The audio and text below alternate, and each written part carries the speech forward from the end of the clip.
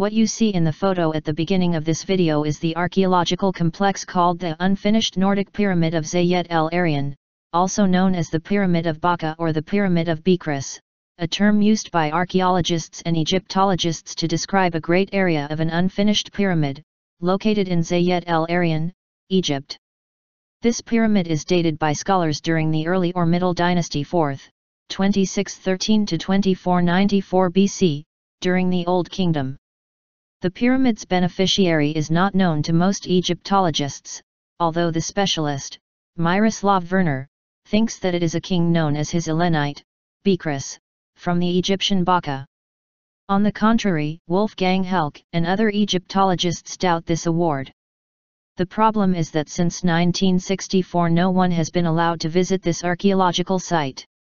Tourists and even archaeologists are not allowed to visit this place, but what has the government found in this mysterious place to ban research over 50 years?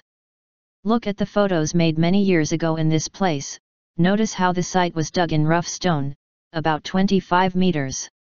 In 1911, Italian archaeologist Alessandro Barsanti was simply amazed at what he found there: the size and richness of materials, the perfection of cuts, the exemplary finish of the granite sarcophagus, the boldness of the structure and the height of the walls, all come together to compose this whole unique so far. It is a real shock, and nowhere the power and perfection of the ancient Egyptian architects is as obvious as here. Thus, the question is, how could humans, about 4,500 years ago, have made such a complex?